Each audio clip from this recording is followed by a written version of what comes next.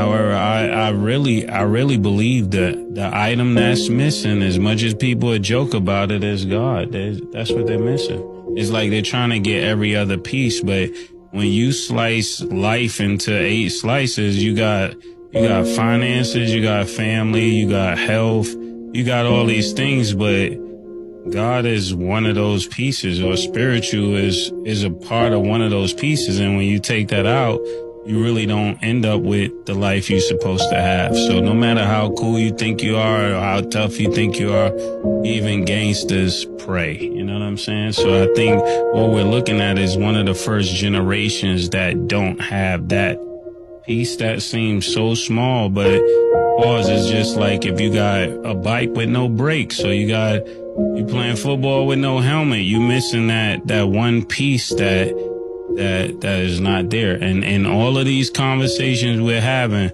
that's going to be the piece that's missing all the way through. It's crazy, but that's why when I walked in here, I just felt like it's crazy, because I was just thinking, like, it's crazy that's not acknowledged. Like, but we sit there and say he's about to lose $45 million because he didn't have that piece.